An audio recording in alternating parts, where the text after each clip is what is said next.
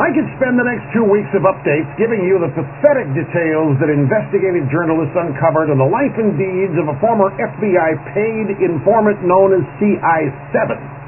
The snitch is now a D-list political figure, currently headlines a poorly watched TV show and a poorly watched news network.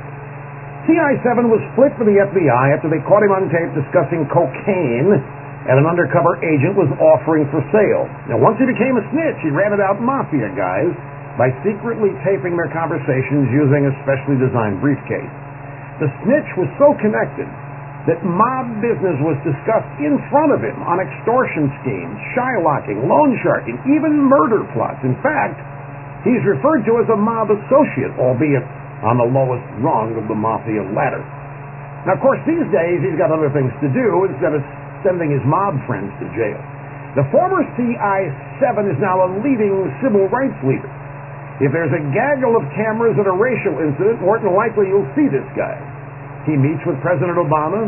Eric Holder, number one man at Justice, pays homage to him, gives speeches to his organization. NBC has given him an honored place in their lineup, the CI7 show featuring Al Sharpton. That would be Reverend Al to you, paid snitch for the FBI. Say hallelujah. Say what it is.